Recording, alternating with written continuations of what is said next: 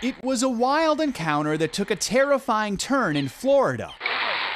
Surveillance video shows the moment Richard Wilbanks jumped into action after an alligator grabbed his puppy Gunner and dragged the dog into the water behind his house.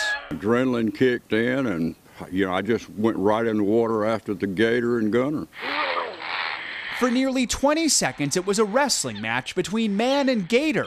Richard with what appears to be a cigar in his mouth the entire time, Gunner's life on the line.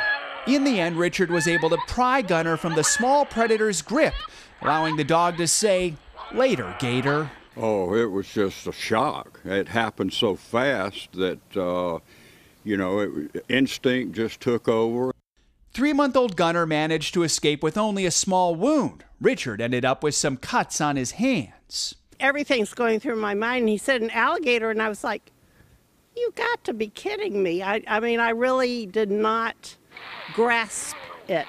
The dramatic rescue was captured as part of a research project where residents living near wildlife habitats allow cameras to be placed in their backyards. It's definitely not typical. It's not what we expected to see. With more than 1 million alligators in the state of Florida, the chance of a person being hurt during an unprovoked gator attack is still rare, about 1 in 3.1 million. Which means you have a better chance of being struck by lightning.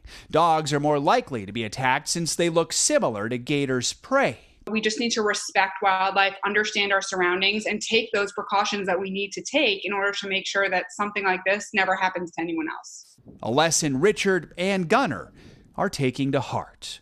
For Today, Joe Fryer, NBC News. Wow. I know. No one would have believed him if not for the camera there, right? Well, and the fact that he never lost a cigar. Of course not. That's impressive.